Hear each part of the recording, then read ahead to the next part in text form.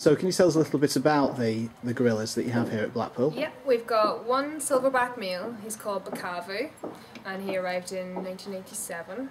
And we've got four females, and we have Njima, Maliki, who's just had a little baby gorilla who's called Maisie, and she was one in May. And then we also have Njima as well. And the breeding programme that you have at the zoo, is all the breeding by the apes natural, or is some of it artificial just to help them along?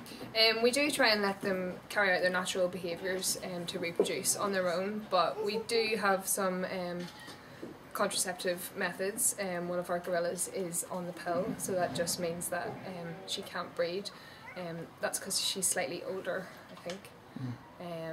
But yeah, as I say, it's been quite successful, and the Kavu and Maliki have had little Maisie there, and she's now one. Mm-hmm. And what happens when a female ape gives birth to a baby? Do they rise higher up the... They do, yeah. Whenever they give birth, they'll rise up the hierarchy of the gorillas. So we have the silverback male, and then all the females are below him.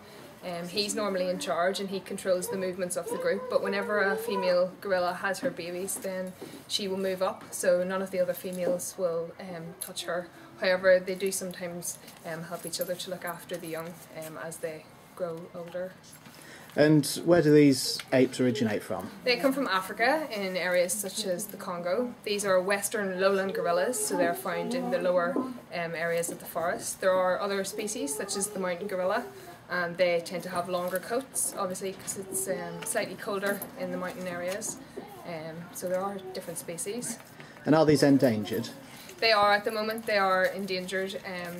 The numbers are decreasing due to bushmeat trade. A lot of bushmeat gets imported to the UK. 11.5 tonnes gets imported, and that's not just gorilla meat, that's also other types of bushmeat such as antelopes and other game.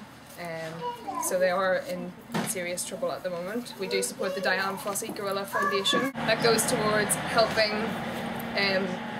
protect the habitat, and at the moment there's a lot of roads that go through the habitats to move trees and logs that have been cut down, and they're trying to join up all those different fragments of habitat together so that the gorillas are more protected, they have more areas to hide in, and also they educate the local schools and the local people of that area about the plight of the gorilla.